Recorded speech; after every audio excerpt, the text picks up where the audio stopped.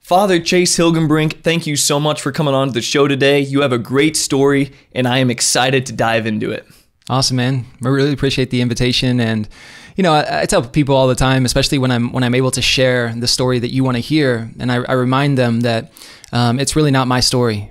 This is a story that God wrote in my life. If I would have written the story, it would have been much different. And in fact, that's when I changed authorship, man. It was like I was writing the story, and then I realized that there's another author, and it was the author of my life. And so once we get to know him, things change. And so what you're about to hear, or what you're going to ask, wherever you want to go with this, you're going to hear what God has done in my life. And that's the story that I want to tell. And that's the story that I want to inspire and others to tell about themselves. Have a greater awareness of what else is going on in your life, and who is guiding it.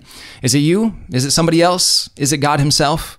What is life all about? And that changes everything. So right off the bat, you're a high energy guy. And you're young, aren't you? You're not 40. Are you in your I'm mid-30s? not 40. Let's leave it at that, man. Yeah, okay. I'm not 40. Well, you were exercising. You were working out this morning with some college kids. Is that right? Here in Normal? So no, actually, I just drove over from Champaign on Thursdays. So I try to make my rounds around the diocese, and really my goal in being a vocation director for our diocese is to run around all of Central Illinois, which is what the Diocese of Peoria encompasses, basically from Danville, which you're almost in Indiana, and then you go all the way to the Mississippi River, like Macomb and Quad Cities, and so we're covering all of Central Illinois. And my job is to really to build up the youth, to find young men especially, but young men and women who need to know that they're called by God to do something special with their life. And really, it's almost like, to put it in secular terms, it's almost like a talent scout or a talent recruiter. Like, where are the good men and women who need to know that they're called to something more, and to build them up and to inspire them. And so the energy comes from a conviction that this mission is worth it, and that my life is meant to be given to God in this way, and to build up his church, build up his kingdom, just as he asked. And so I do my best. But on Thursdays during the school year, I run to Champaign, and I hit the Catholic high school there, St. Thomas More. And then the evenings I go to the Newman Center on the campus of the University of Illinois, which was my last assignment. Today I drive over to Bloomington. We're hanging out here today. And from here, I'll go to Central Catholic High School right here in town during the lunch hour, try to meet some of the kids over there. Build up some rapport, some good relationships with them. And then tonight I'll have a 5 p.m. mass at ISU, and I'll do that throughout the year. And then I'll hang out with a lot of students, but especially the men that are over there. Mm-hmm. Well, I don't mean to seem in any way braggadocious, but you came on the right podcast if you're trying to reach young men in the central Illinois area, because a lot of them listen to this podcast. So I love it. Yeah, no, I'm glad. And you know, we were talking before the show that not a lot of young men are listening to the podcast. So kudos to you if you're getting that crowd, and they're excited about something in life, and they're excited about what you're doing. So keep up your work, man. Well, thank you very much. So there are a million different directions we could go right now. I want to just dive into the heart of the story for sure, but I will keep some structure to this and start in kind of chronological order.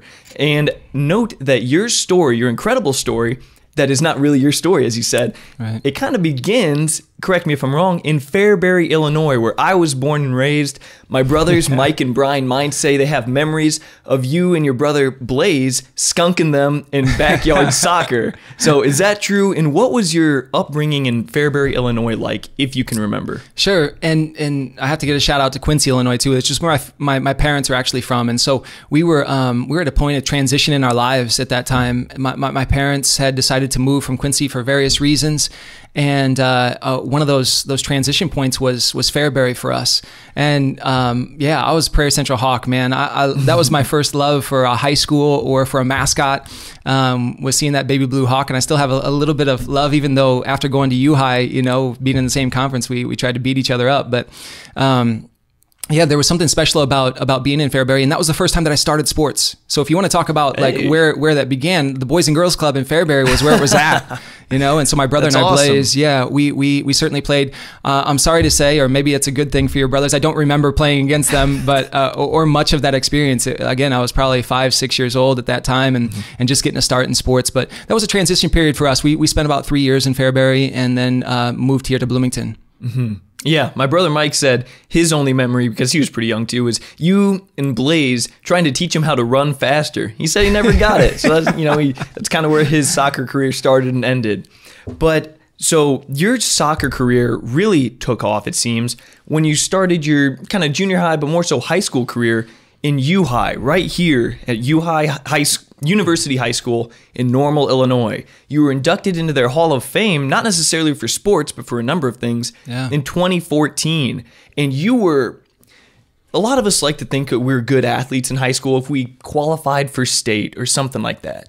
But you were on a completely different level. And I don't mean to... I know a lot of times priests are like, shy about, saying how great they were. And as humble people should be, but you were elite, to say the least. You were on the U17 national team for soccer, and that's a national thing. You're on the Adidas All-Star team.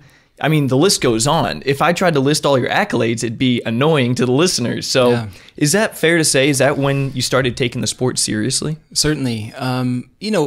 Just like any young kid in America, wants to play every sport and wants to play it well, and perceives that perhaps that's where their happiness lies. That's where greatness is. And I was a kid just like that. It just so happened my parents were both athletes, and so I had this conviction, and I had these good genes, right? And whenever Blaze and I stepped on a field or stepped on a court, we just ended up being good at it, and it was just a great blessing, that something that we loved, we were good at, and maybe those things go together, right? When you're good at something, you start to love it. I certainly recognize that in junior high. I try to laud all the time at Holy Trinity Junior High. We won in seventh grade a state championship, and that in basketball, and that ignited a thirst in me for greatness, a thirst in me in greatness in sport. Even in seventh grade, thinking like, what is possible? Like if we were capable of doing something this great. And recognizing that was the first sense of greatness that I got in my heart. And I was like, I want more of that. Whatever that is, I want more.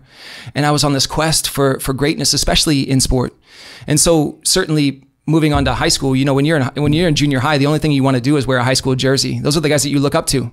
And so I wanted to wear a high school jersey, and when I got that opportunity to wear a high school jersey, then yes, there was I'm coming into something new. I'm no longer a kid. What could this possibly be? And at that time, Blaze and I both thought, what if this is an opportunity for us to pay for college, right? We didn't dream much beyond that. But it was when the accolades started to come out, and we, I had an opportunity to play for our United States under-17 national team, and when I made that team, I was dumbfounded. I didn't know that I was that good, right? You don't know until somebody tells you. You didn't know? Well, didn't you have the praise of all your coaches and your peers and stuff? Because it seemed like that in my research. Everyone knew you were pretty darn good, but was that kind of the moment you certainly, and maybe knew? There's a lack of awareness of self, in those ages of recognizing, I'm good on every team that I play for, but on a national level, how do I know that I'm that good on a national level? Right. I don't know what the other kids in California, you think California, New York, you think East Coast soccer, you think West Coast soccer, you think of these places and they're they're probably better than me. I don't know. I don't know how I'd live up to that, but then you get into those games and you realize you can run with them.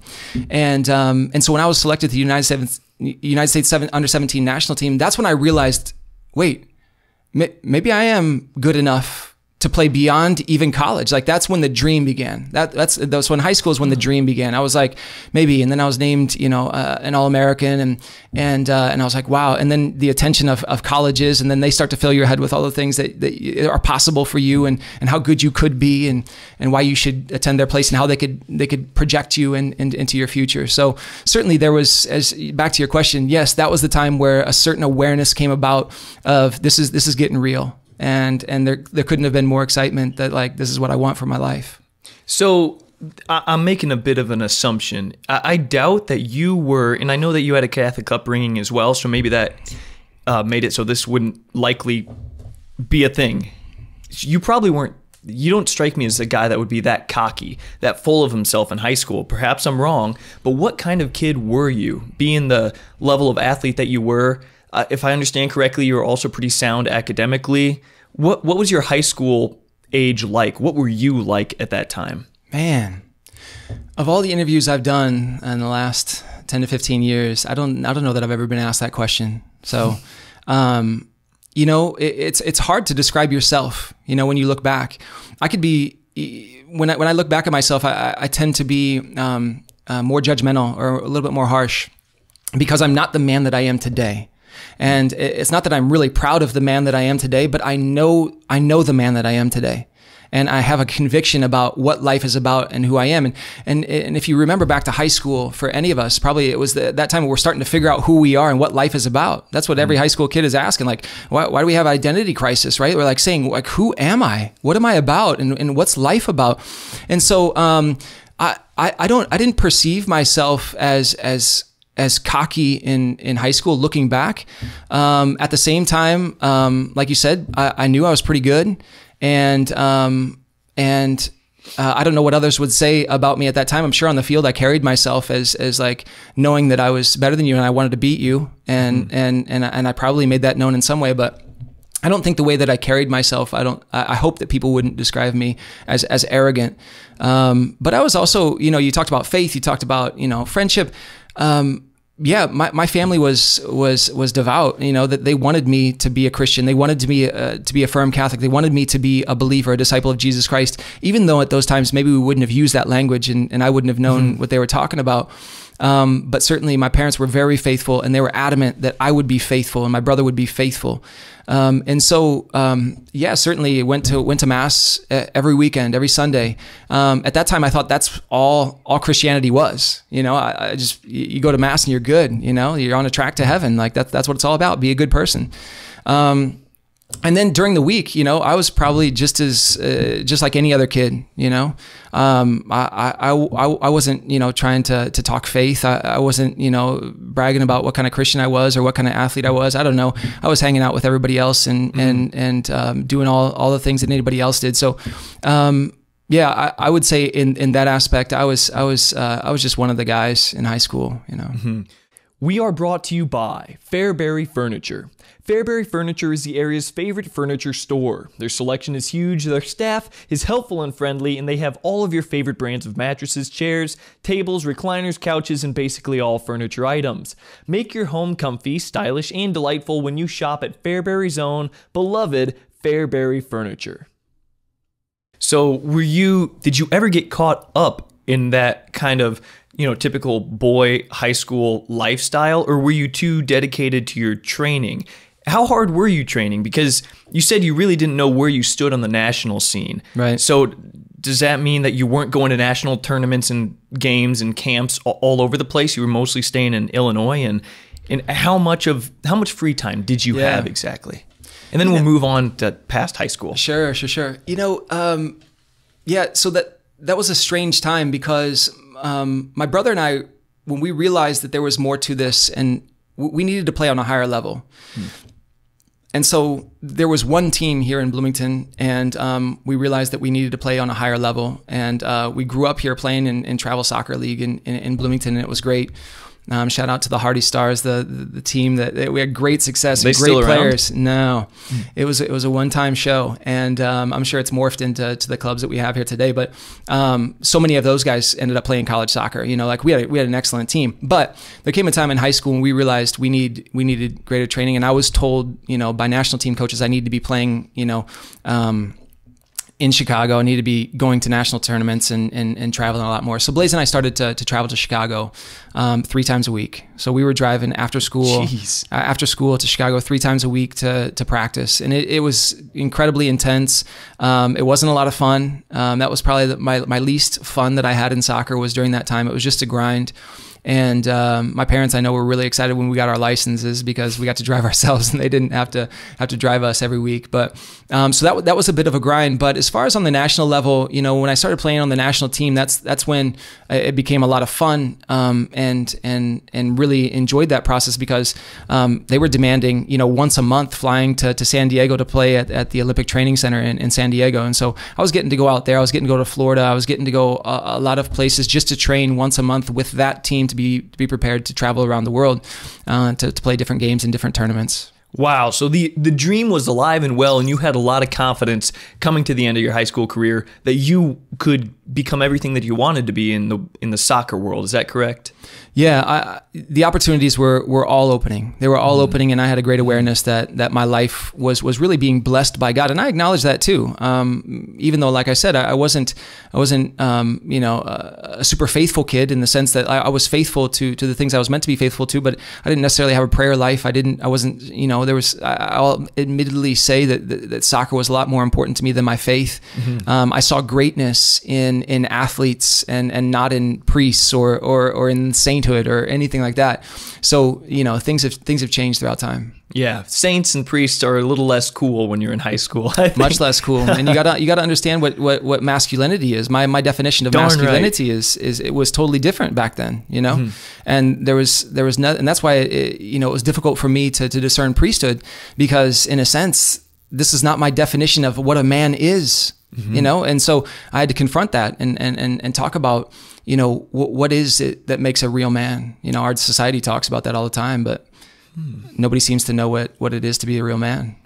And that is a highly contested question for sure. Oh, it's so annoying because it's important in my very humble opinion. And I want to ask you the same question. What does it mean to be a good man? But to me, that implies bravery. It implies courage. It implies overriding your carnal desires of women and lust and things like that, and doing instead the right thing. A lot of being a good man, in my opinion, is overriding these carnal, primitive desires. Yeah, but says who, man? Says who? Says who? Says you. Yeah, So this is what the do you problem. say? Like, no. I'm giving you a hard time and playing devil's advocate, because that's exactly what the culture is going to say to you, man. Like, says who? Like, who says we have to override carnal desires? Who says that we should be virtuous? And what does it mean to be virtue? And who defines virtue, man? Like, what are you talking about? And so until we get to that same definition, we're going to argue about what it means to be a man. And that's why there's many different definitions, because you and I both agree that true manhood comes from the example of Jesus Christ, right? And so that example of no greater love has any man than this, than to lay down his life for his friends. Like that self-sacrificial love, which you're talking about, when we sacrifice ourselves for another, and especially God, right? Laying down carnal desires. Why? Who says that? Only God says that. Only Jesus Christ taught that type of manhood. And so why make yourself virtuous? Why seek after virtue? Why do that unless you know the man? And that's what it's all about. But yeah, I'm sure you and I have a very similar definition of how to seek authentic masculinity, which will be very much rejected in our culture today. Mm-hmm. What's very interesting about that is that there is a large group of loud people who preach that masculinity in most of its forms are toxic, and that to be this traditional, what they call traditional masculine man, is actually terrible. But oddly enough, there are a lot of great women that are very attracted to the traditional form of masculinity. It's a very weird situation in society that I can't quite wrap my head around. So yeah.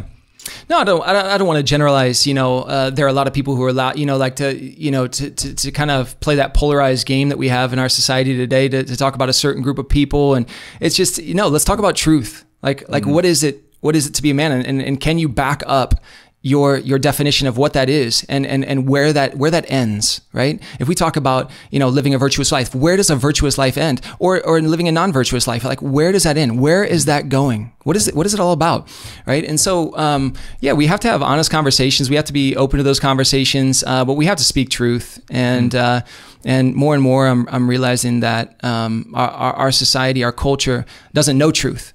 Right. And we don't believe in objective truth. So we're doing a lot of arguing without foundation, and so I try not to get into those arguments. I think that more and more, we have to give the example. We have to give the witness by the way of our life. What way are you and I living to give the example of authentic masculinity? Right. And so are we doing that? And I look at my priest brothers and I say, are we doing that? And I look at men who are discerning priesthood and I say, are we doing that? Right. If we're going to say that this is the real authentic masculinity, like this is the way to live out manhood, to follow the person of Jesus Christ, to lay down your life for another, to be in service of another, not authoritative, right? But to live in service of another, to lay down your life for those who are in your care, right? The Pope is called the servant of all, right? That is the Pope's title, to be the servant of all, right? Like he's the higher you go in leadership, the more you are of a servant of those who are in your care.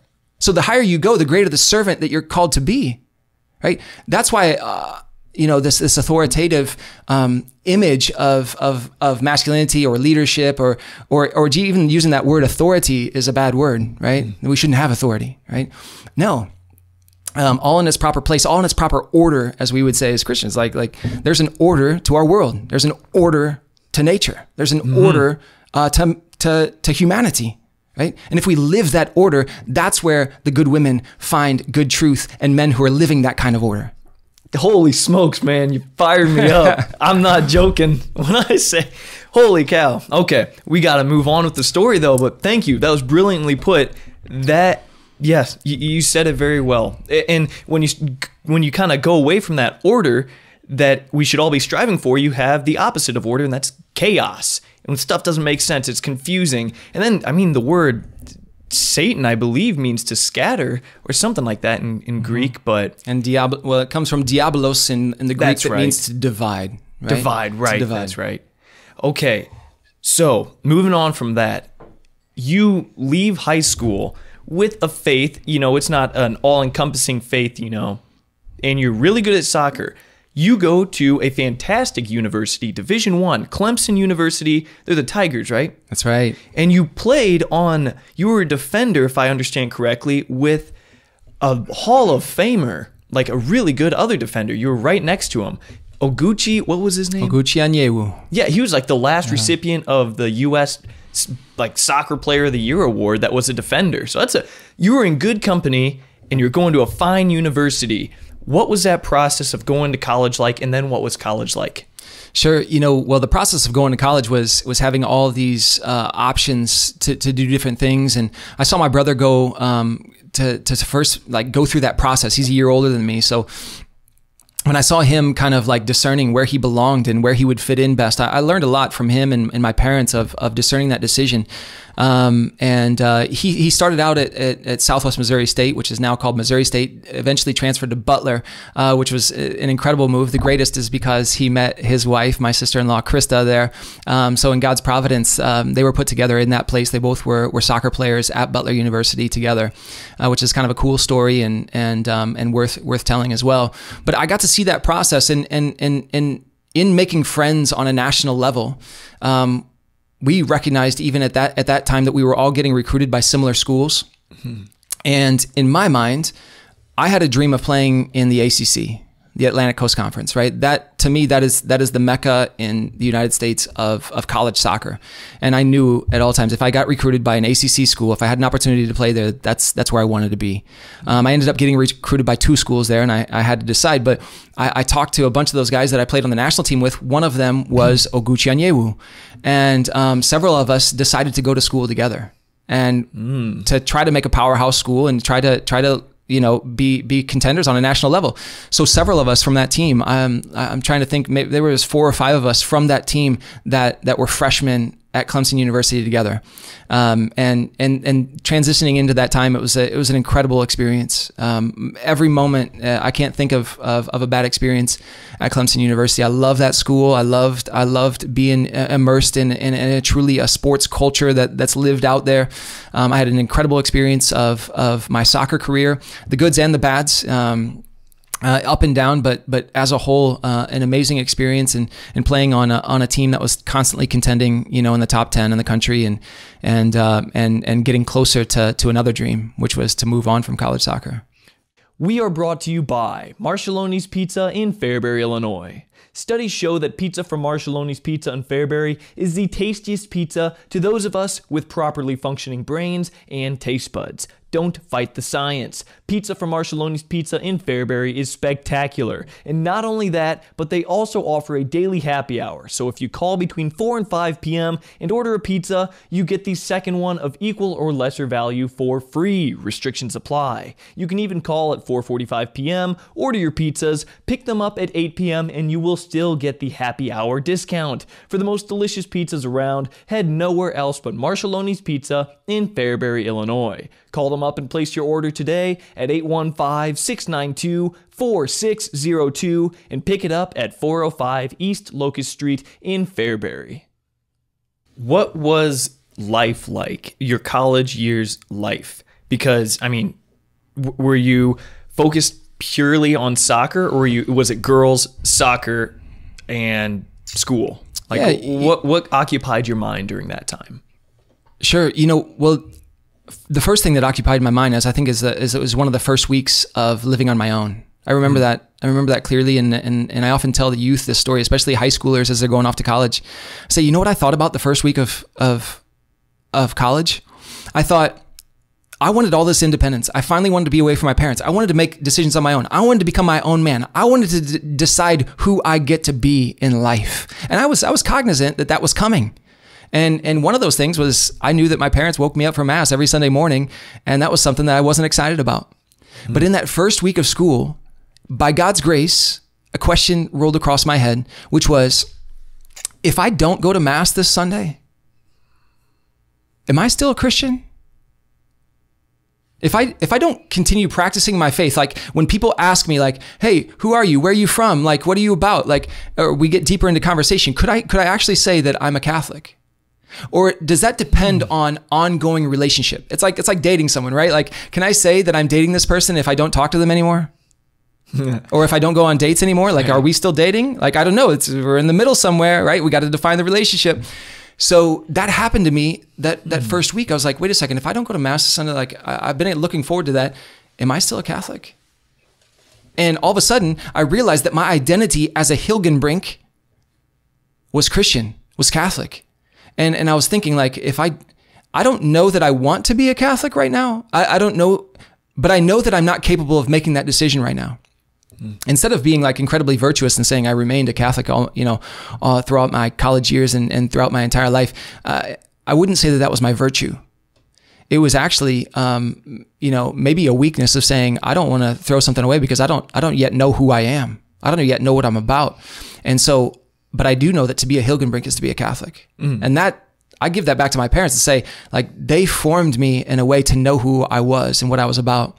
And slowly I started to go to mass. And I, all of a sudden I started to listen because I was on my own, because I made that decision on my own to be there. I actually felt like a man, right? Like I made a decision. That was my decision. And it was not what other people were doing.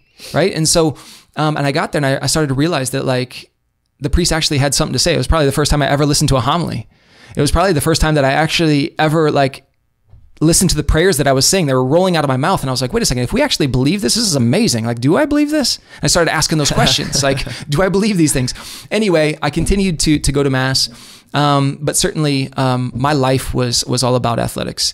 Anybody who goes to play, a Division I sport will probably attest to the fact that your number one priority in college is that sport. It's told to you, even though coaches probably wouldn't say that publicly, like, this is your number one priority. We actually work our academics around it, right? Mm-hmm. And academics are also, incredibly important. But they're certainly side by side, and athletics often takes precedence over those things. Mm-hmm. And certainly I was trying to fit my faith into all those things and to figure out what kind of manhood I was meant to live. I personally, when I went to college at Millikan University and I was wrestling there, not nearly as cool. serious as your soccer career at Clemson, but I can remember that a lot of questions about God and my faith started to enter my mind. Sure. There even came a point where I'm like, nope, I don't think so. Right after that, I dove into like this research. My school suffered because of that. Yeah. But for a time I was like, no way, I don't think there is a God. But the weirdest thing, and it was purely habit, because my parents used to wake me up to go to mass. No matter what, I was going to mass every Sunday and Holy Day of Obligation. Right. I kept going to mass by myself. And you're absolutely right. Your faith takes on a new life, I think, when you no longer are relying on your parents. It's no longer because of your parents that you're going to mass. When you go to mass by yourself, by your own choice, you said it perfectly. You feel like a man. It's like, okay, now I'm suddenly all ears. Like, I'm actually here now. In a certain sense, it's like the first time that you get to take your car out by yourself when you're 16. Right. You've been driving with your parents for a year now, and it's totally lame. And then all of a sudden you're like, yeah, I'm on my own right now. There's no one out here, And so, yeah, there's a certain feeling of like, I'm coming into a new phase of my life and a new understanding, and there's something good about this, and there's something natural about this, and throughout life we have to continue to grow into that man or that woman that we're called to be. Nearly every kid that grows up Christian, or specifically Catholic even, is going to be challenged in their faith when they go to college. That just seems to be the case, unless they go to Steubenville or whatever. So did that ever happen? Be challenged there too. Yeah, probably. Did that ever happen with you? Did your faith ever get kind of wishy-washy? I know you went to church. That's one thing. You went to Mass every Sunday. But what was the deal with your faith? Did it go up and down? Did it go away? So, again, by God's grace, I know that the Lord has a plan for all of us, but I was aware that he had a plan for my life. I didn't know that was real. I didn't know what that was. I didn't know what it was about. But I will say that by God's grace, I never doubted the existence of God. And so it depends on, and I never doubted the truth of the Catholic Church. And that was challenged many times. Living in the Bible Belt, and when you have 10 people going to a Catholic Mass in South Carolina, 2% of the population is Catholic, less than that on a college campus, and 10 people are going to Mass over here, and you look across the street and the Baptist church, you can't even get a parking spot. There's people just flowing out of that place. You're going to be challenged. And then playing with teammates who are atheists and challenge you on what you believe because they see you going to church. There was all kinds of challenges. So I'm not saying I was in this bubble, right? Right. But for whatever reason, I know a lot of people really question whether God exists. I don't know. Certainly at an intellectual level, I question that, whether God exists. But in my heart, in my faith, I don't believe my faith ever wavered, that God was real. Do you think that's because of what your parents taught you and a proper upbringing and education, or do you think it was just God's providence? You were blessed to have that in your heart? Certainly, the way that God works entails both of those things always. God gives gifts. By God's grace, we can do nothing. By God's grace, we can do nothing. At the same time, he requires human participation in that grace. We often say in theology, grace builds on nature. So the more that we build our nature, the more you and I, getting back to our manhood talk, the more that you and I become virtuous, the more matter that God has to deal with, right? He can mold you more. The more Play-Doh he has in his hands, if we keep building, the more things we can do. You go to the gym, the more that you grow your muscles, the more that you're capable of, right? Yes, right. The more, I can help somebody carry boxes now. It's a great analogy. Right? So God has more to work with the more that we grow, right? Now, having said that, what is one of the main reasons, and this is really for your audience right now, because this is one of my soapboxes about manhood. One of the main reasons that I never wavered in my belief is because of my father. My father is a real man. My father is a real man, and I looked up to him, even when I wouldn't never tell him that, even when I was upset with him, even when I was a young punk kid that betrayed him or disobeyed him. I knew that when my father said something, it was real. He was an honest man. He is an honest man. He's still alive. He's an honest man, right? He is a virtuous man. He's a man that does the right thing. I saw him do the right thing all the time. So when he tells me God exists, and when I see him on his knees, recognizing when you see your father and you think that he's a superhero when you're young, and then you see him on his knees and humbling himself before a God who he believes in, you know that God is real, right? Where is the fatherhood? Where is the manhood in our culture? Where are men getting on their knees in adoration and worship of God? That will change culture. When men actually acknowledge there's a higher power, and we don't use our authority as if we're almighty, but we bow to the Almighty. So if you want the human factor, God's grace, certainly. But one of the greatest factors, even statistically, and I look at statistics and I read books and I read how we can change culture and how we can do the new evangelization and preach the gospel all over again. And when you read over and over, one of the main factors is the way that the father in a family lives out his faith. Mm-hmm. It's astounding. Yes, absolutely. Right? So I have no doubt the way that my dad lived out his faith was one of the critical factors. Now, that's not to say that my mom didn't live that way as well. She's incredibly virtuous and a beautiful woman in her faith. And often carries the family by her prayers and her witness. But a young man looks up to his father. You're darn right. And so, I do know that some of those factors were really important to me, and there were other men in our life that were faithful. My parents, even, soccer players and their parents, I think of some of those parents. Dr. Harold Nord was a man who just passed away a few years ago. He was one of the ones that I looked up to, the most. He was just an incredibly faithful man. He did what was right. He told the truth with his life. He was an influential doctor here in town, and he never hid his faith. Like I was just so humbled by his witness, and I wish I had the opportunity to tell him that before he passed. Now that I love my faith so much, Mm-hmm. But there's other men in our life that are affecting us. But certainly some of those factors helped me to become the man that I am today. Right. And you mentioned that a father is more so than anybody else probably a role model to his son, an example to his son.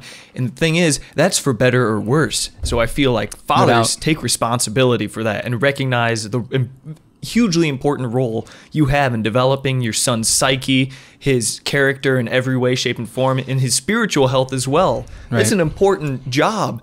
And you as a spiritual father, that's an incredibly important job as well. My faith is not solely, but 90% is attributed to Father Archer in Fairbury.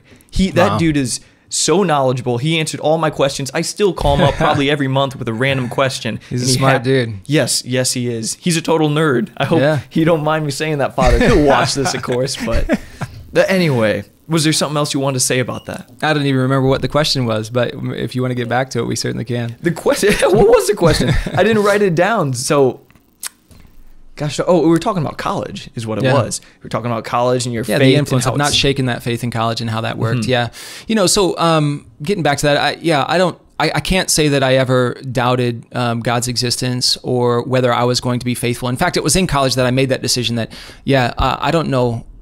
My definition of faithfulness is different than it is today too. Like, you got to understand that. Like, my definition of faith was, do I believe God exists? Yes. Then I have faith. Right. Am I faithful? Well, do I go to church on Sunday? Yeah, I'm faithful, right? So I'm a faithful Catholic, right? But I learned later that faith goes much beyond that, and it's the way that I live my life, and that's something that I struggled with because I was a teenager, I was a college student, I was a young adult living in a professional soccer world. All those things. It's always been difficult to live as a Christian in our society, right? It's always been difficult for that, and I fell into the same pitfalls as anybody else of how to live that out. But it was finally when I got to that place beyond college, and then I started asking more questions about who I am, the greatest philosophical questions of life, which everyone should ask, but only if they're in a healthy mental state. I hear a lot of high school and college kids asking this question that I asked, and I was in a good place to ask it, but that question of like, why am I even on earth, right? I asked that question. When I moved to a new country, and I don't know if we're there yet in the story, but when I moved to another country, I was by myself, I was playing professional soccer, I'm sitting in this place, and I'm like wondering like, why am I here?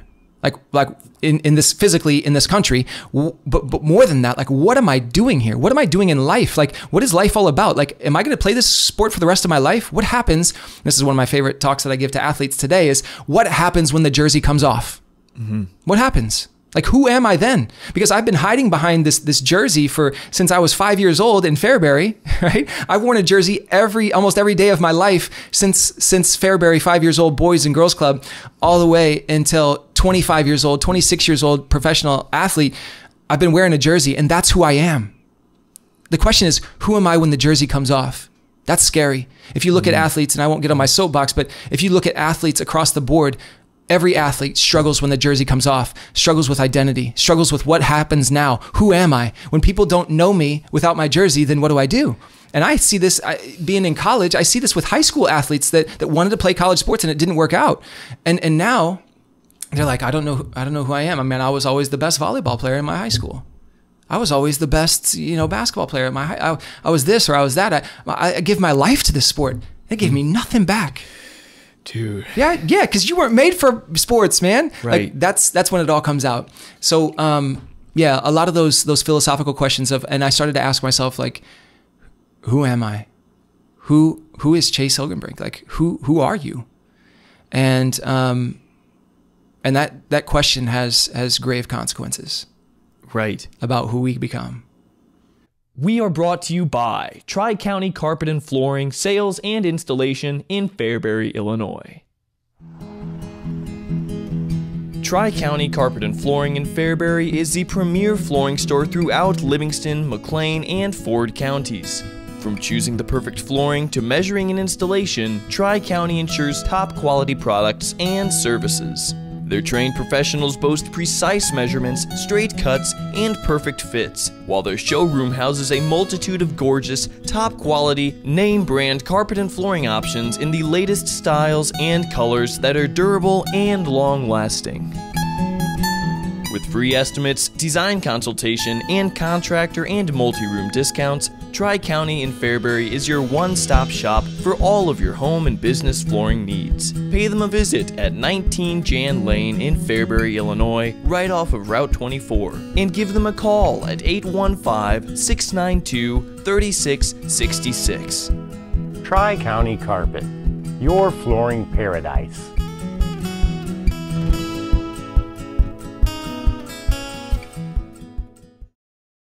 What were you mulling over this philosophical question for a long time, a period of years, or did you have an answer? It was I wasn't mulling over it. It was just, I think it just naturally comes up. One thing that I never had in my life, prior to moving to another country when I'm 22 years old, I realized that the one thing that I never had in my life was silence. Dude, I lived in a world of noise. We all live in a world of noise. And that was before the iPhone, man. Like, I was living in this world where I was always on a team. Thanks be to God, like, friendship came pretty easily to me. I had friendship throughout my entire life. I had a group of friends. There was never a time that I was alone. In college, there was never, I lived with teammates. I played on this team. I was surrounded by people who knew me, loved me, whatever. That was life. Then I go to this country where I thought it was going to be, my hero is Michael Jordan. I thought I was going to be like Michael Jordan of soccer, like winning championships, loved by everybody. My teammates love me. I'm going to these awesome parties. I'm driving a big car, living in a big house, and got beautiful women surrounding me and all this kind of stuff. Like, it's going to be awesome, right? It wasn't the reality. I moved to this country and I knew nothing. People there didn't want me there. My teammates didn't want me there. I get to this team where people are like, this gringo thinks he can play soccer. He comes from a country that doesn't play soccer, right? Like, and you want to take one of our jobs? Like, for us, this is our livelihood. For you, this is your hobby. You have a college degree. Like, and there's nobody with a college degree playing soccer, right? When you're 17, if you don't make it by the time you're 18, you don't play soccer anymore, right? I was enemy. Wow. Right? And so I didn't have teammates that loved me. I had people that looked at me skeptically. I had people who didn't want me there. I didn't speak the language. That might be a little bit harsh, by the way. Again, looking back, that might be a little bit harsh characterization. There were people that accepted me, were interested in me, wanted to know what it was like in the United States of America, wanted to know why I had blue eyes, wanted to know, all these But of course, tons that's of questions. Not what sticks out in your memory, right? Looking back, I just remember the struggle. I remember the struggle of being in this place, of not having my family around who I love, not having friends around who I live with, and just being in a place where it was like really difficult to start to live out my dream, and to sign a contract and to make my way, and wondering if I could do it, and arriving in 3 months of rain in the middle of a Mediterranean winter, almost like a Portland type climate. So that's when all these questions, like seriously, what am I doing here? Like, do I want to be here at all? And then what is life all about? And that was all answered in the first 6 months. And just for our listeners to understand where we're at in the story, so after you graduate from Clemson University, you had a fine career. You had some pretty good results with the team. I believe Clemson might have won the ACCs a couple times. Is that correct? Yeah, we won the ACC championship. That was probably our greatest victory there. Went to the Elite Eight twice, and finished in the top 10. So never got over that hump of winning a national championship, which was certainly the goal. You still wish you could have done that or something? Oh, it's still it's hard. It's hard to talk about. It stings, man. Wow. It stings. Yeah. Well, okay. So anyway, after your college career, you were on, what's the word? Not freelance. It's like you were a free agent basically in the soccer draft, and you ended up somehow going to play professional soccer in Chile in what's the equivalent to like the NFL in the United States, correct? Only over there in their national league. That's right.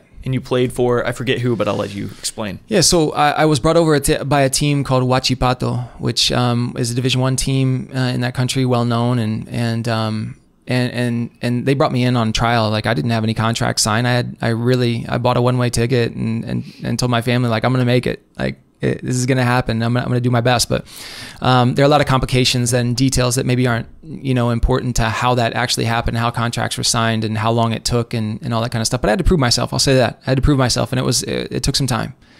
But during that time was when I was realizing for the first time, like, life has changed.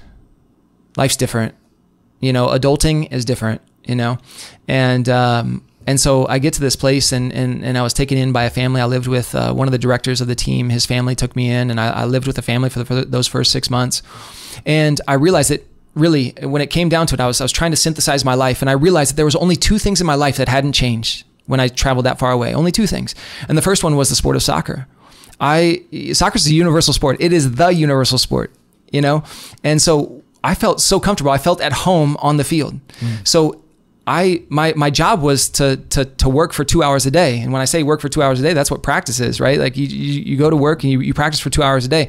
Well, because that was where I felt at home, and even when I didn't understand the language, I knew when my coach was cussing me out what he was talking about, because I was supposed to be somewhere else because I didn't do what I was supposed to do or whatever. When players were yelling at me, I didn't understand them, but I understood them. Like I spoke that language. Well, real quick, what were your majors in college? Spanish. So I studied Spanish and international trade. And anybody who tells you that by getting a Spanish degree that you speak Spanish is wrong, right? Okay, I was going to say, you got to understand a little. I did. It allowed me to learn the language like really fast. It allowed me to learn the language really fast. But when you learn from a book, hola, ¿cómo está usted? Right. There's no one in the world that talks like that. No. You get to Chile and with their accent and with their slang, like it's all slang, Yeah, so they would say something like, hola, po, ¿cómo está, weón? Like Jeez, what is that? They're really slurring them together, right? Right. Like, and there's a different accent. And even at that, I was lost, Mm-hmm.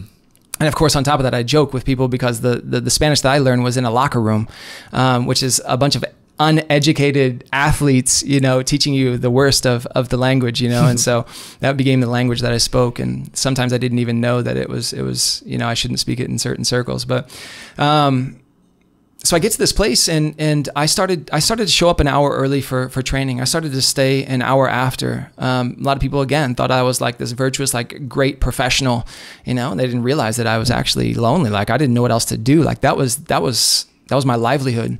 So soccer being that universal sport, the other thing that never changed was the Catholic Church, right? You can go anywhere in the world, and the Catholic Church is the same. Like I knew Jesus was there in the tabernacle. Like there was no question about that. Like I went into that church and I knew where Jesus was at. I knew where I was supposed to be. I knew, during Mass, I knew when to sit, when to kneel, when to ask for forgiveness, when to stand, when to shake hands, when to do whatever. And I didn't understand a word, right? Like I understood Amen, right? That's the same word everywhere. But I knew when to go forward to receive communion. I knew what I was doing, but I didn't understand a word. I was at home there. I couldn't explain it theologically, which I can do today, but at that time I felt at home. I felt more united to my family and to the United States more than ever when I was in Mass, when I was in a Catholic church, right? And it's because it is the universal Mass. Like it doesn't change. I feel sorry sometimes for some of my other friends who aren't Catholic but really faithful Christians, and they go out of town. I'm like, you going to church today? And so they'll be like, well, no, my church is back home. I'm like, dang, like that stinks. There's like you don't have a place to go when you're on vacation. Like I can go to any Catholic church and like I'm there in the Mass. It's the universal church. It is the place. I know where I'm supposed to be, where I'm at. This is my family. This is my family, right? And not that other Christians aren't, but I know my home. And it's incredible. I mean, the word Catholic means universal, and it truly was universal and it still is. But when every Mass in the world was in Latin, boy, you could be in Chile and United States, Ireland, go to a Latin Mass. It's exactly the same language. Yeah, awesome. Isn't that just cool? Awesome. And then they also read the same sermon, like this part of the gospel. They're on the same schedule. Lectionary, yeah. Like the readings are the same throughout the world. Every church, every place, anywhere you go. That is sweet. And that comes from an overseeing government body type of thing in the Vatican largely. Right. I love it. That is unreal. And I can't help but think that is exactly how it should be. That's great. The church everywhere is worshiping together. That's what the unity is about. It's about we're reading the same scripture. We're praying the same words. We're saying the same creed, the same Gloria. We're praying through all of these scriptural texts and brought about into worship. Mm-hmm. And it's the same place. It's the same no matter where you're at, whether you're in Bloomington, Denver, or Tokyo. Like this is you're doing. It's the same mass. Mm-hmm. It's so awesome. It's so awesome. You're all united also in the body of Christ at communion. I think that's pretty darn even more importantly, well. right? Like when we form that, when we receive the Eucharist, we become the mystical body of Christ. We form that body of Christ. Like that is the body of Christ. We're not only united to one another, but we're united like heaven on earth, right? Like we're united to those who've passed beyond this life, who form the body of Christ in heaven, right? So there's the body of Christ exists on earth, the body of Christ exists in heaven. We're united through the body of Jesus, which is present in the most holy Eucharist. Right. So in this story, Chase, you were only 22 years old in a totally different country, speaking a different language. That's nuts. 22 is very, I was 22 last year. Like that's very young. And I couldn't imagine myself being, especially in an age with no iPhones, ripped out of the United States in this very different kind of environment that's safe, full of friends, great food, on a college campus, and just plucked out of there and dropped in Chile, which I imagine is a totally different environment. And so what happens between the age 22 and age 25? Because I understand there's a lot that goes on, because when you're 25, well, I'll let you just tell that. So in those first 6 months, where I was kind of reeling a little bit and wondering what life was all about and feeling that loneliness and trying to figure out what I was meant to do there, that was when I started, even after practice, I would start stopping by the church, even when there wasn't mass, I would just stop by. I didn't know how to pray in that way. I mean, again, my parents taught me like rote prayers, like, Our Father and Hail Mary and Rosary. And I could say the prayers at mass. But all my Protestant friends talked about a personal relationship with Jesus Christ. I didn't think that was a Catholic thing, It turns out that, yes, we're all called to personal relationship with Jesus Christ. I just didn't know how to do it. Right. And so what I started doing is just spending time in the church, in the presence of Jesus, and speaking to him from my heart. It turns out that that's what a personal relationship with Jesus Christ is actually speaking from our hearts as friends, like speaking to your Father, speaking to the one that you love and the one who loves you, right? And it's an exchange of heart. That's, we say as heart speaks to heart. It's that greatest intimacy, that exists in the entire world is the exchange of our hearts, And so I started to do that, and I started to experience what we call like consolation. I was consoled there, and so I kept coming back. And speaking to the Lord. And it was in one of those times that I was speaking to the Lord, and I was really asking like what my life is about. And I was praying for comfort. I was like, Lord, I'm struggling, man. Like seriously, I'm struggling. Like I bring comfort into my life. Like help me to become a starter. Help me to have a great girlfriend. Help me to go to great parties. Help me, all those things that I wanted. Great parties. Right? Yeah. Like, come on, Lord, like bring it. I know you want good for me, and I know these things are good for me. Throw me a bone. Yeah. And in that moment, there was a moment in which I heard the words deep into my heart. I heard those words that weren't audibly spoken. I heard, "Be my priest." Like, and that shocked me. Like, I wasn't even thinking about priesthood. Why would that come into my mind at that moment when I was praying before Jesus in the Blessed Sacrament? Like, why was that on my mind? And at that moment, I was terrified. But priesthood was nothing that I wanted to do with. I didn't want anything to do with priesthood. And it was not my ideal of greatness. It wasn't my idea of manhood, as I told you. I was supposed to have a lot of money. I was supposed to have great parties. I was supposed to have great women. I was supposed to, have all of these things. And priesthood didn't offer any of those things. Like, how could that possibly be the man that I'm called to be? So even in that, I ran away from that, and fairly soon after that, I started dating a great girl. I became a starter on my team. I started to go to cool parties. I moved out of, a family's house who was very good to me, a beautiful family, but I moved into my own place. Life changed. I signed a new contract, moved to a new city. There's a lot of stories and that go along with those really 4 years. 4 years after that. Could I ask one thing? Sure. So in that moment, these exceedingly rare moments where we're in deep prayer, vulnerable prayer to the Father, in these thoughts that rob our, our concentration, that seem to come from anywhere but deep within us that aren't bubbling up of our subconscious, If I've been contemplating being a priest and I heard, be a priest, I'd be like, that makes sense. Right. But when they sometimes come from out of nowhere and they're undeniably like freakish, it's almost scary. It's like, where did that come from? And why is it saying that? What was that moment? You said it scared you. It was terrifying. Yeah. What other emotions did you feel in that moment? Looking back, I say that, it was, but, certainly when we hear something, and I think a lot of us as Christians, when we're at prayer, we struggle with saying, is that my own voice or is that God's voice? Mm-hmm. Is that my desire or is that his desire? Like, how do I discern this well? How do I know that I'm making the right decision for this particular aspect of my family's life, or this decision that I have to make on a job, or this decision, to start a new podcast? Should I do this? Is this real? Is this from God or is it from me? That's a really hard distinction to make, but it comes in relationship with Jesus. Like, I've learned along the way that there's many voices in our life. Right? There's the voice of ourselves. There's the voice of God. There's the voice of the world. There's the voice of the devil, right? Namely, those four voices in our life. And that's what discernment is called. Discernment is a word that in the Latin means to sift through. What are we sifting through? We're sifting through the voices that constantly fill our minds. And we're sifting through those voices so as to hear most clearly the voice of God. Right? So I don't want anybody who's watching this podcast or anybody who ever hears me to believe that because I heard, what I perceived to be God's voice that day is the very reason why I became a priest, or the very reason why I left soccer behind to join the seminary. That was the start of it. But good discernment is done over time, not because you saw an apparition. I always said, send down an angel, have Blessed Virgin Mary appear to me, and then I'll know. Right? Yeah, of course. No, it doesn't happen that way because God wants to be in relationship with us. He doesn't want to. Everybody wants a sign. What does he say? He says, stop looking for signs. Stop asking for signs. What does he want? He wants a relationship with us. He wants us to speak with him. He wants us to live with him, right? And the good and the bad, and to decipher and to discern, to sift through the voices of life so that we can hear his voice most clearly. And so that's why it took me, right? Not at that moment did I drop everything and go follow him. Maybe that was my vice, but I was nowhere near the maturity that I needed to be in order to do that at that time.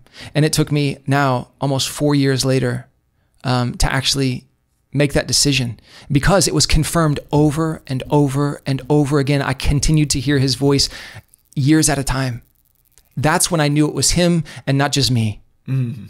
That confirmed it, at least.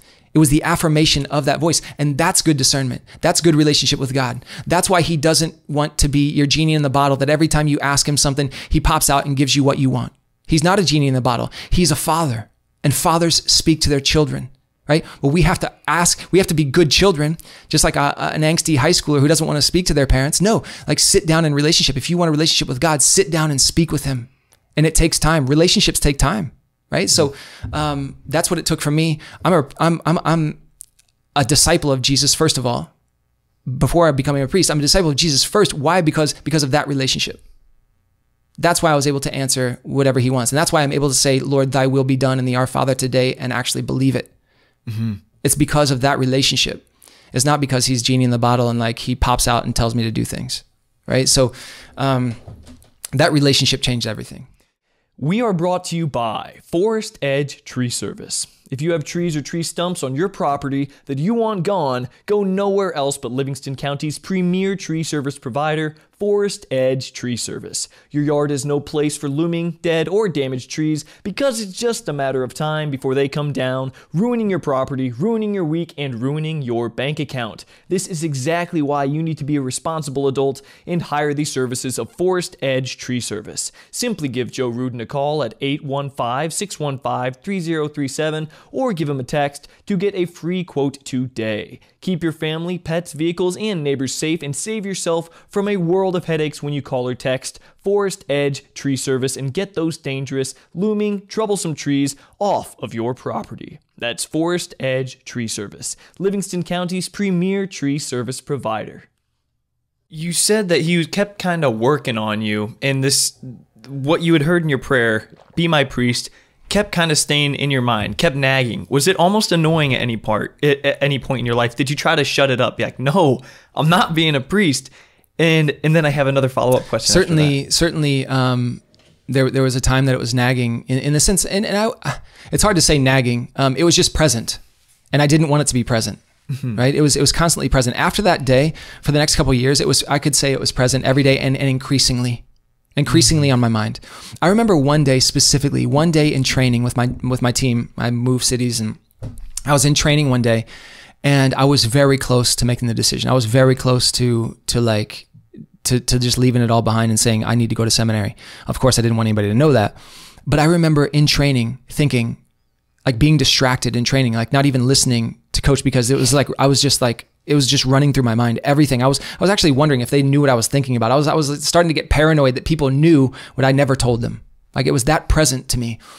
So I don't want to call that nagging. God doesn't nag, but certainly there was a presence of mind, that the Lord was at work in my life. But certainly I thought, if I can just convict myself to fall in love with this girl, I can be happily married after, and God will forget about this call. Interesting. Wow. It turns out he doesn't forget. the thinking in that moment very well, I feel like. I feel like a lot of guys have gone through similar things like that. Well, I've just reflected on it a lot. I've wondered how God works. I constantly want to get better at hearing his voice. I constantly want to hear him. I constantly want to help others to find good solutions to hearing God's voice. It's the best reason to do anything, right? And so, a lot of reflection on that and how it worked for me. And God, as I teach people too, like God desires to be consistent with us. He desires to be consistent. So if he's spoken to me that way in the past, he's going to speak to me that way in the future. It might be different for you. It might be different for me about how he speaks to us, but he desires consistency with us. And so I want to know the way that he's spoken to me in the past. I want to look at that. I want to go back to it, because likely he's going to speak to me like that again. Right. When did you officially make the decision then? Because you said Latin root of a word of decipher is to sift through. Mm-hmm. No, discern. I'm sorry. Same, yeah. Decision is Latin for to cut off. So, to remove other options. That's awesome. When was that moment? So you said everything else to the side, priesthood. Yeah, I'll give you a moment. I don't know if this is the exact moment, but in my mind, this was the moment. I moved to a new team that was slated to win the championship that year, and it just so happens we did. Right, probably the greatest moment of my professional soccer career. Right, was winning this promotion in this tournament. Being able to spend an entire season really living success and being an integral part of that team, being a starter on that team, playing the most minutes on that team. And I remember at the end of that season, I'd never seen a party. I was asking for parties, I got them, right? At the end of that season, when you win and the entire city gets involved. Like there were parades, there were buses downtown, there were people in the square. In fact, the entire city, like the mayor gave everybody a day off of works just so that they could party. Holy crap. Like it changes things. Like watch some videos of other cities when they win. You'll see like actually what happens there. It was an amazing thing. And for the entire week, I was invited to anybody who says they were anybody invited us to anything they wanted, and we basically did it, and it was a ton of fun. I remember at the end of that week being like exhausted from the week of really like hanging out, partying, being celebrated and all that kind of stuff. I remember, sitting in my bed at night, exhausted but unable to sleep. And I remember thinking, this is it. Like, thank you, Lord. Like really, like I'd prayed for this. I'd prayed for it, like a time where I was really comfortable in life. Like where I had everything, that time in the chapel, I was praying for comfort. All right, I got a girlfriend. I'm a starter on my team. I got great parties. We just won a championship. Like I may never win a championship ever again in my life, right? Like I was saying, this is it. And then again, in a moment of grace, because God is consistent the way he speaks to us, in a moment of grace, I was saying, this is it. Like from the confidence of saying, this is it. This is all I want in life, to saying, wait a second. I'm 25 years old. Like, this is it? Like, what else is there? And I realized at that time, like there was something wildly missing in my heart. Like this wasn't it for me. Like I was not satisfied with life. I wanted more. And it was at that moment that I realized that for the past 3 years, if I've been hearing like what God wants from me, maybe my dreams will never fulfill me. Like I'm living my dream right now. It's unfulfilling. It's awesome. It's fun. It's ultimately in my heart. It's unfulfilling for my life. And I realized at that moment, like, because I'm asking this question, like, what am I made for? I'm not made for soccer. I'm not made to be a professional athlete. It was the first time I was able to admit that to myself. Like, I'm not made for this. This is not why God created me. And if I do believe what I profess to believe, which is that God exists and God has a plan for my life, and because he's the God who speaks, I can know that plan for my life. If I never live that out, if I never respond to him, then will I ever become the man that I'm called to be? And will I ever be satisfied with life? Mm-hmm. The answer to that was no. It was that night, I believe, it was that night that I said, all right, Lord, this is it. Like, I'm ready. Like, I'm ready to surrender to you. I'm ready to surrender to our relationship. I'm ready to do what you desire instead of just what I desire. Wow. Yeah. Man, it sounds like, wow. It seems like a surrender of sorts, but not really, because it's a you surrender weren't of fighting ego. it, really. Right. And like I said before, it's a surrender of ego. Like, who is in charge of my life? Right. I thought for all of my life, I'm in charge of my life.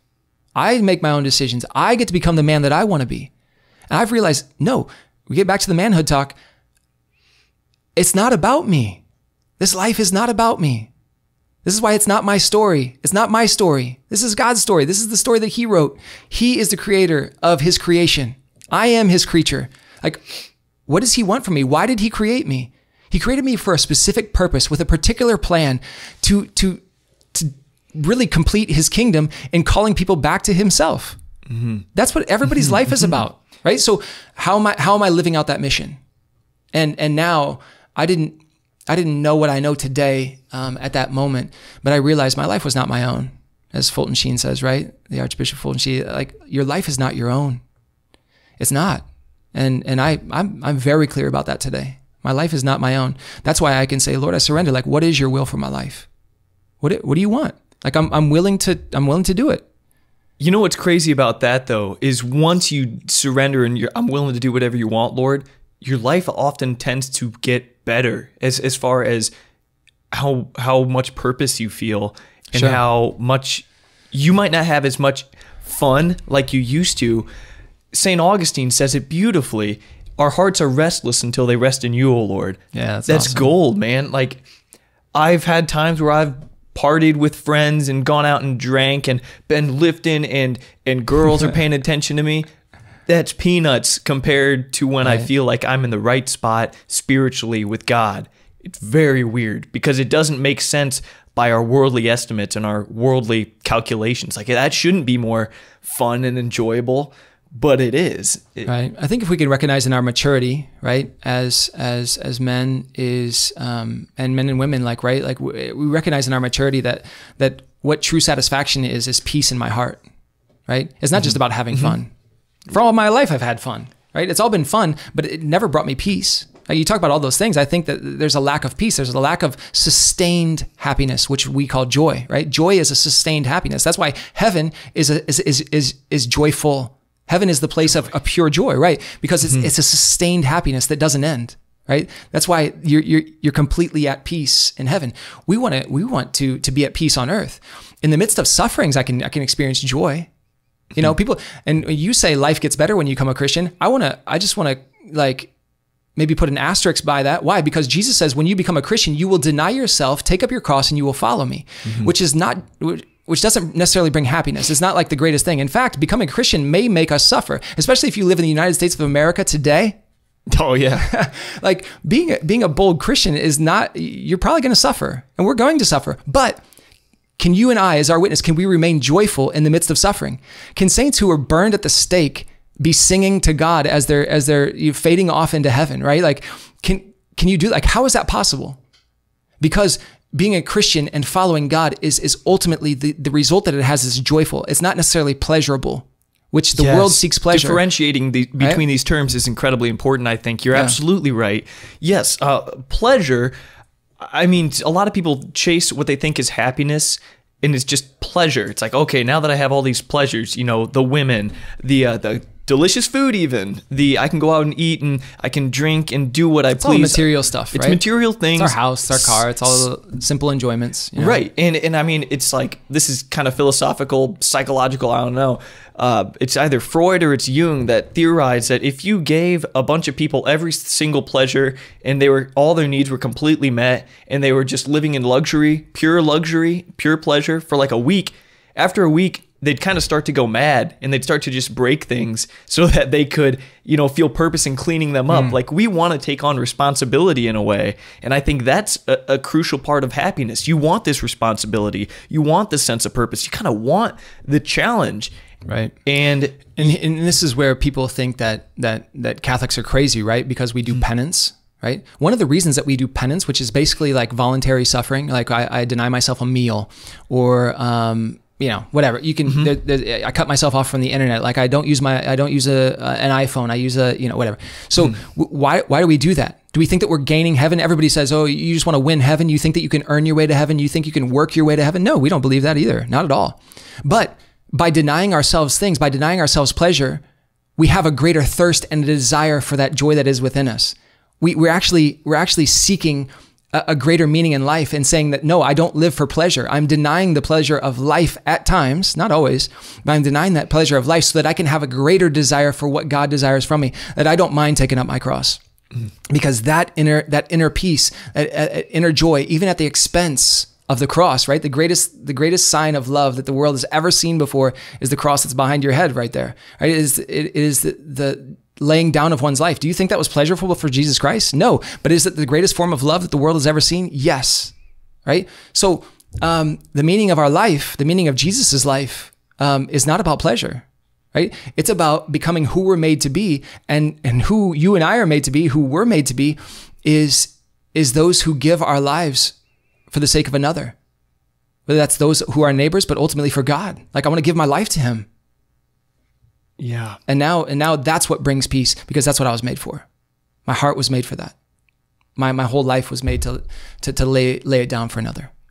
Right. And that's kind of the definition of love, isn't it? To will the good of so from person to person, willing the good of the other, even at a sacrifice to yourself. Jesus loved the world, and he was willing to sacrifice everything about him for our immense good, infinite good. So, yeah, that just paints that picture very clearly.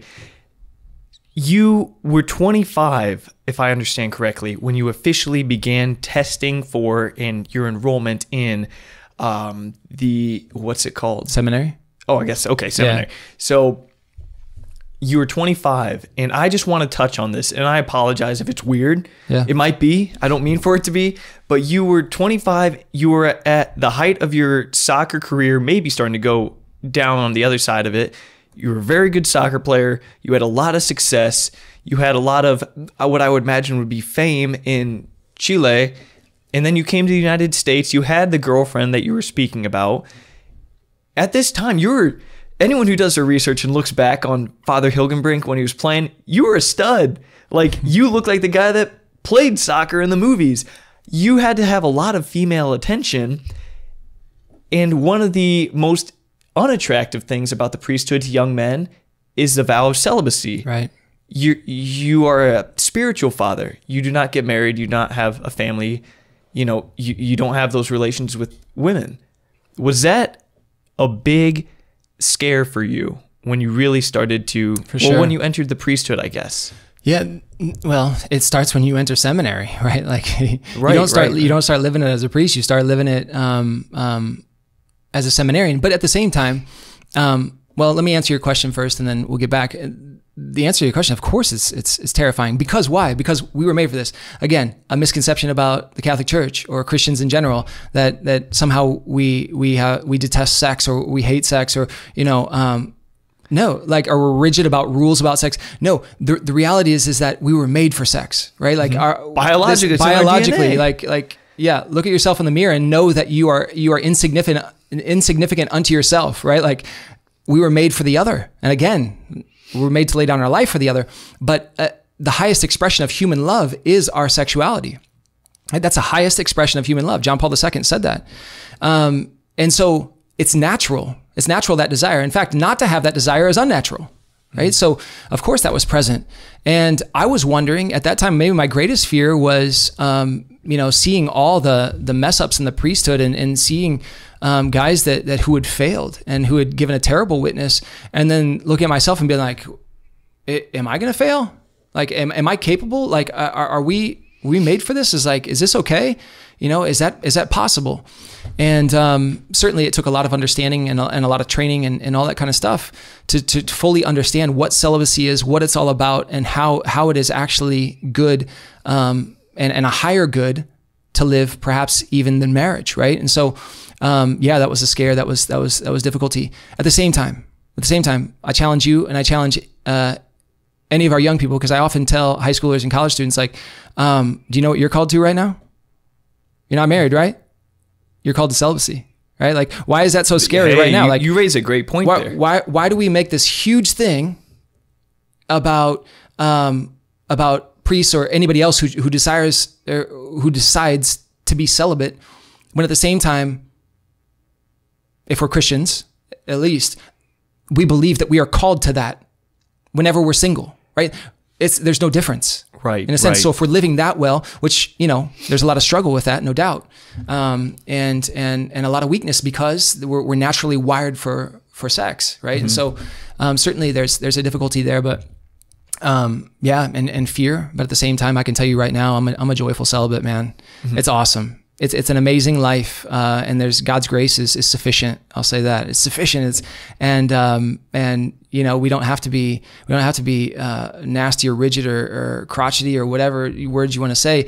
I'm joyful, and it's because I get to give more now. I get to give so much and sacrifice for the Lord, and it is a true sacrifice. But I get to give of myself and to be, like you say, a spiritual father, and to bring out that fruitfulness. Like, there's a lot of fruit that comes from laying down our lives for our Lord, and I receive graces all the time, and the people around me receive the grace of having a spiritual father.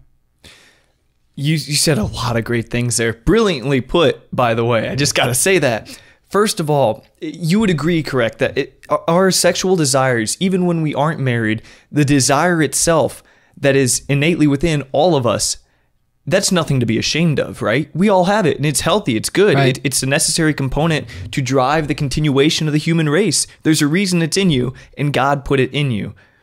Agreed? Absolutely. Right? No, it is one of the greatest gifts that God has ever given us, and we're hardwired for it. Like, every single person is. We were made for marriage. I tell college students a lot, like, dude, we're all made for marriage. What we're considering is if we're called beyond it. Mm-hmm. Right? Am I called to something beyond that? A supernatural living upon earth. Really, celibacy is living how they live in heaven. I hate to crush any of our listeners here, but there's no sex in heaven, right?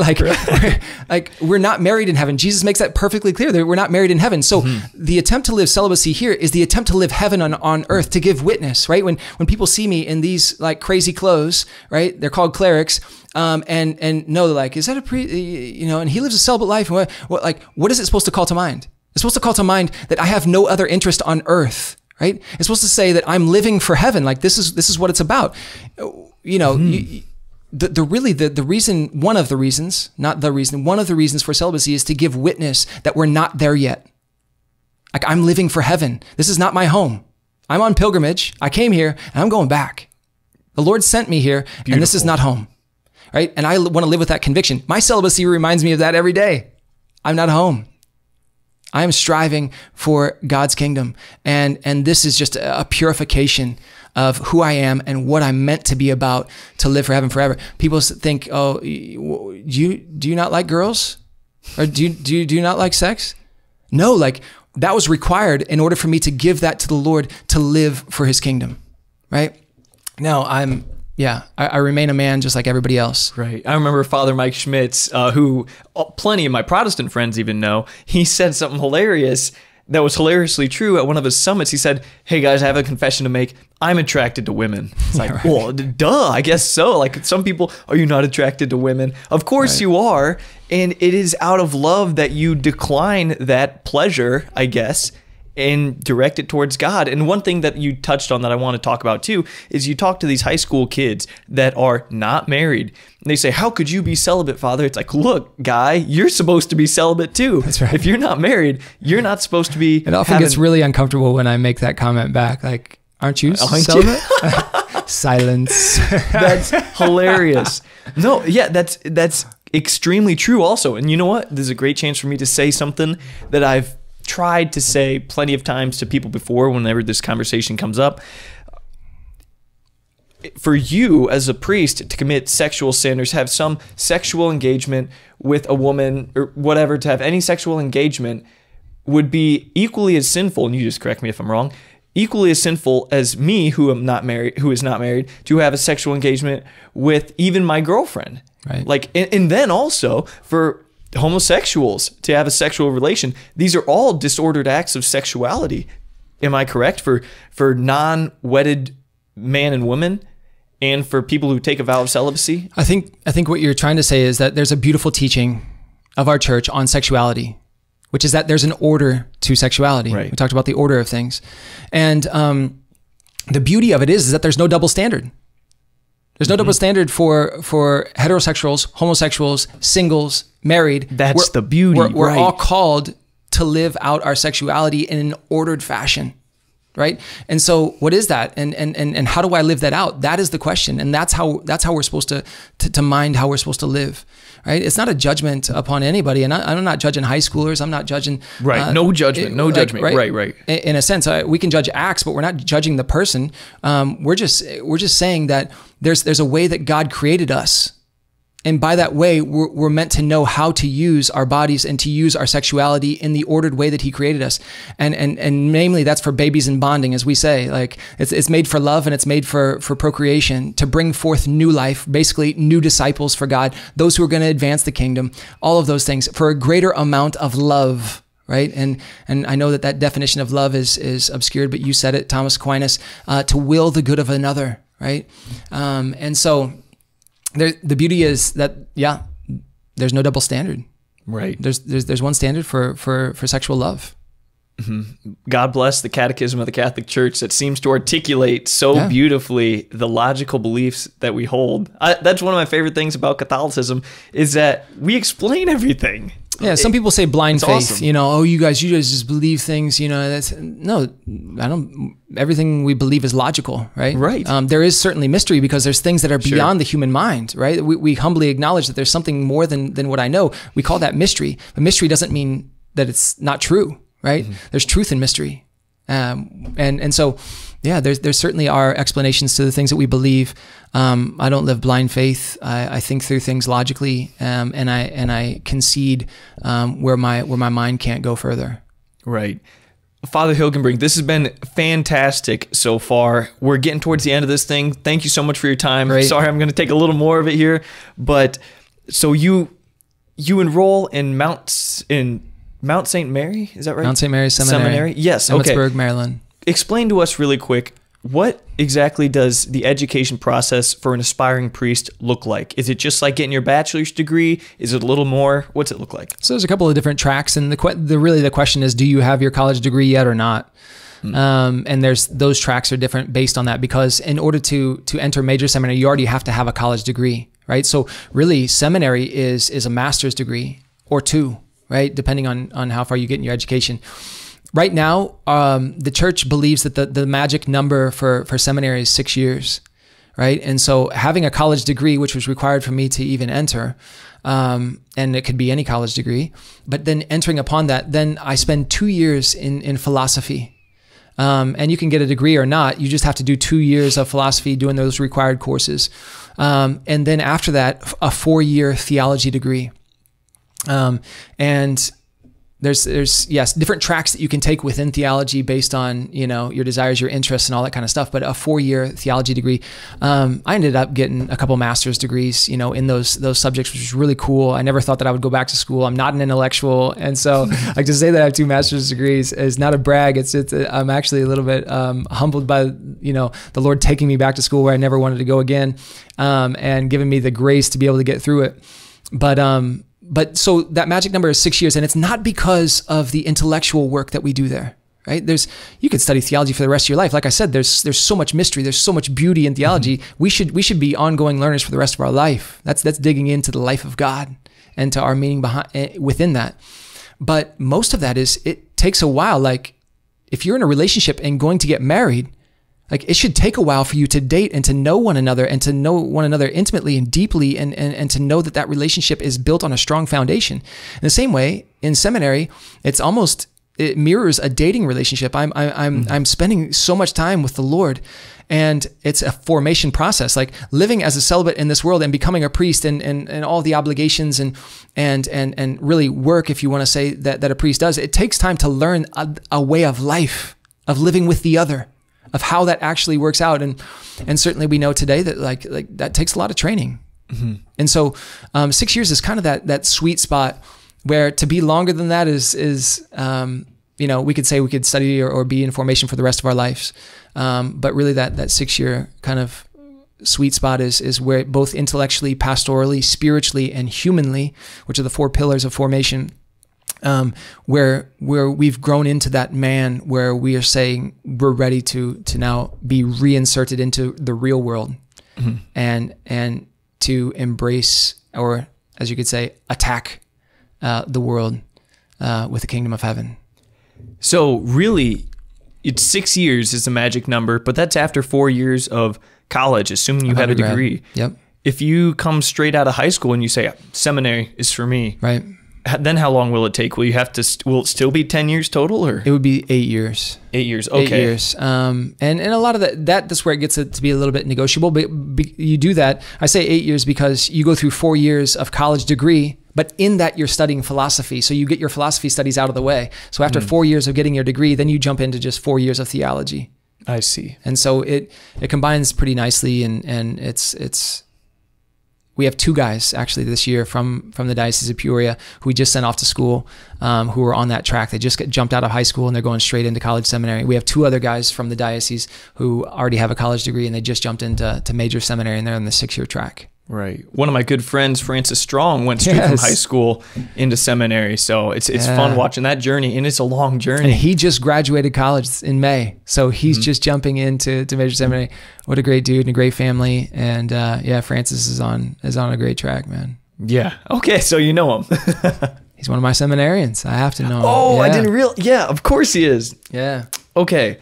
So just to wrap up that part right there, while you were in seminary, you also did some volunteer work. Not only are you doing very, what I would call gruesome school work for seminary, but you're also volunteering time to do prison ministry and work for an immigration lawyer. Is that correct? I did.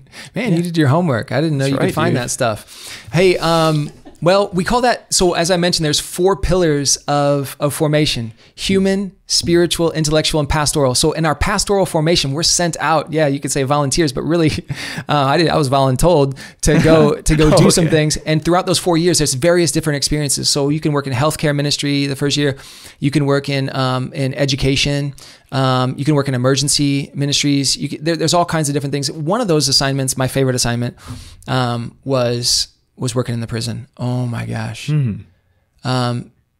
For many reasons, but those dudes know what life is about, because they sit in silence and they sit in a place where they don't want to be.